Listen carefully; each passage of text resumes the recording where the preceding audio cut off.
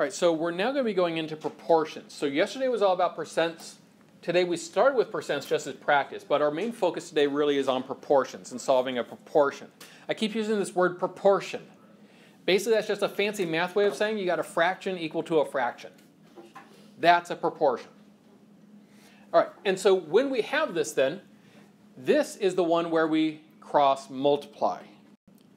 And so when we cross multiply, what we're doing here is we're actually doing 20 times x, which is why we get 20x.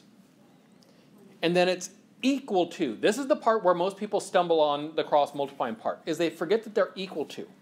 It's equal to 18 times 11, which is 198. Notice that by cross multiplying, we actually get rid of the fractions.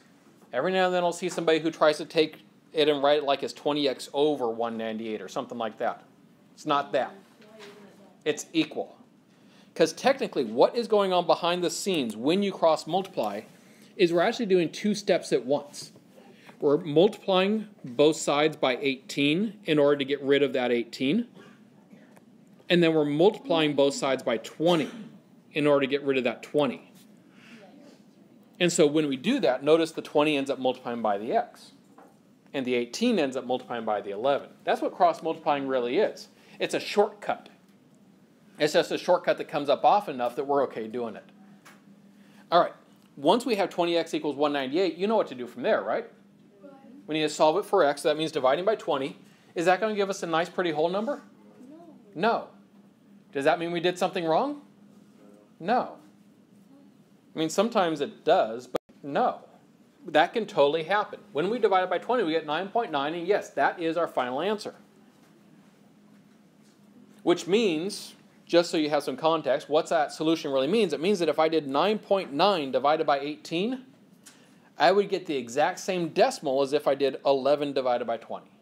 That's what that's meaning for us. Wait, so can you just do that then? Now with this problem, this one, for some people, you look at it and it seems like way scarier. But actually, it's not bad. The trick is that saying that we can rewrite it. Remember that when you multiply a fraction by a whole, so like in this case, we're doing 2/7 times x. That's the same thing as doing 2/7 times x over 1. So really, I could just rewrite this as 2x over 7. And by doing that as my first step, I now make this into a proportion. Just a fraction equal to a fraction. Which now makes it easy to do by cross multiplying. So go ahead and do that. Do the cross multiplication, see what you get from it. So when we cross multiply, I'm going to do 2x times 21. That's going to give us 42x. Then it's equal to, and we cross multiply the other way. So there I'm going to be doing 7 times 30, which is going to be 210. So now I have 42x equals 210. Now it's easy to solve. One of the beautiful things about cross multiplying is it takes something that looked really big and complicated and makes it something really easy. Because I just now have to divide both sides by the 42. And so we end up finding that x equals 5. And again, notice if I plug that 5 in up here or here, what that's telling us. So like if I plug the 5 in here, let's just see what that would look like. I'd be doing 2 times 5 over 7 equals 30 over 21. So in other words, 10/7 equals 30 over 21. Well, notice, what does 30 over 21 reduce to? 10/7. Because I can divide top and bottom by 3. And so yes, they are in fact equal. You get a decimal too, but the decimal's kind of ugly on this one. But yeah, it's telling us that that's the one number that I could plug back in for x and have this actually be equal. All right, now we're going to tackle something that looks like this. It's got a couple x's in it, so write down this one now. All right, and in doing this one, we got a fraction equal to a fraction, so we start the same way. We cross multiply. So when we cross multiply in this case, I'm going to be doing x times x. And what is x times x? It's x squared. Every now and then we do think 2x. Got to keep that straight. When we multiply the x's, that's where we get the squared. And then you multiply the 2 times the 8 as well. So that's going to give us 16. So we have x squared equals 16 now. All right, we've seen this before, right? This is a great example about how the stuff we did first semester is going to keep coming back. You got to still have those skills. I'm going to square root both sides in order to figure out what x is. We've seen that, right? What is the thing that we have to remember, though, when we take the square root of both sides? The plus or minus. So, x equals both 4 and negative 4. And again, notice why. Because if I plug a positive 4 back into that original equation, 2 fourths equals 4 eighths. Notice they both equal a half. So yeah, those two are equal.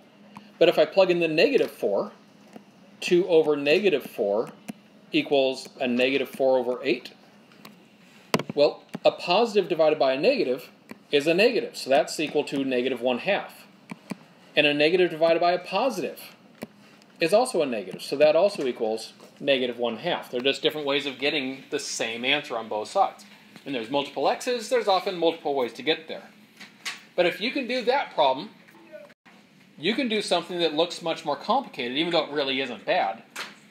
As long as you see, hey, it's a proportion. I know to cross multiply here. All right, so when we cross multiply, I'm going to be doing 18 times x plus 3. Well, notice that's like, if I wrote that out, it'd be 18 times x plus 3 like that. Notice the 18 is going to multiply by both the x and the 3. You're distributing the 18 to both of them when you put that in there. The same thing is going to happen when you multiply the 15 this way. You're going to multiply the 15 by the x and the 15 by the 5.